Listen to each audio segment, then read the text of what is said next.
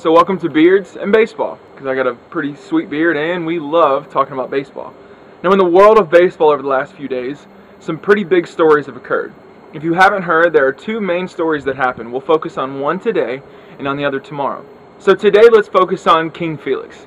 If you haven't heard, Felix Hernandez became the 23rd pitcher in Major League history to throw a perfect game 2 days ago against the Tampa Rays up in Safeco Field in Seattle, 27 up, 27 down. And so we look at this, and it's an amazing feat. There's only been 23 in the history of baseball. But over the last 5 years, there have been 5 no-hitters. No, not even no-hitters. There have been 5 perfect games. And over the first over 100 years of baseball, there were only 18. Now that ratio doesn't really line up. I would actually attribute this to the fact that steroids are making their way out of baseball. Now when I say that, we also have idiots like Melky Cabrera who gets busted for steroids and is suspended for 50 games. But we will talk about Melky tomorrow. Today, let's focus on Felix Hernandez.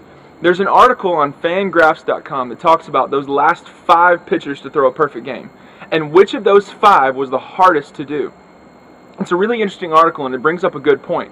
So we have Roy Halladay, Dallas Braden, Mark Buehrle, Philip Humber, who, that was kind of a fluke in my opinion, and then you've got Felix Hernandez. Which of those 5 games was the hardest? Now Fangraphs goes into where the park was it a day game after a night game, who was the lineup that they faced, when did it happen, and all of these different things in terms of the performance of the pitcher. And they rank those 5 in order. And for them, they say that Mark Buehrle's perfect game in '09 against the Rays was actually the toughest to do. In my opinion, there have been more impressive performances like Roy Halladay's and even King Felix's 2 days ago.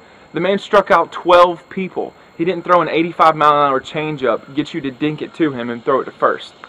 So really the answer is all of them were amazing. But let's bring it up for discussion.